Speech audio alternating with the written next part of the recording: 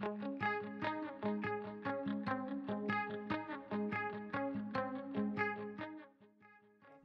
everyone, my name is Amy Fan and I'm the president and co-founder of the Society of Asian Scientists and Engineers at UNT.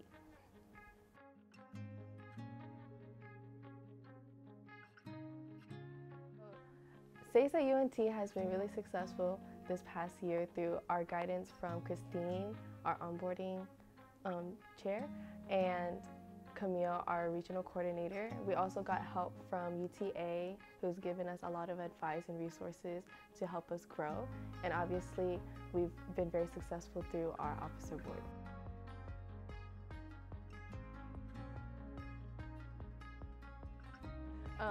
So SASE at UNT provides events such as guest speakers. We brought in JP Chase, Texas Instruments, and American Airlines. We've also had social events such as the Lone Star Throwdown and a UNT UTA picnic for our members.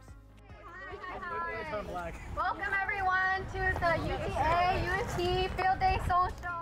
Who hates K-pop? 2 more minutes. Hey, who's single? So we also have community service events where we visit local high schools around Denton.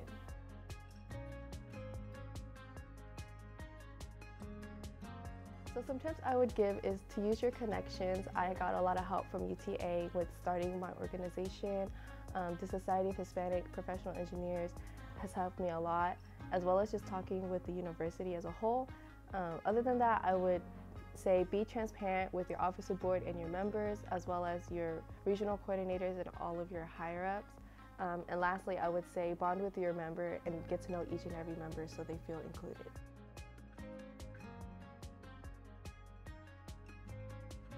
So for some goals I have for my chapter this year is I want to grow more in members, and with that I really want to help them grow more as professionals as well as individuals. Other than that, I really want to connect with other SASE chapters, so if you're in the South region, please talk to me. And also just connect more with my officers and members so we all feel like a close family. That's it for me, guys. I'll see you at the conference. Bye!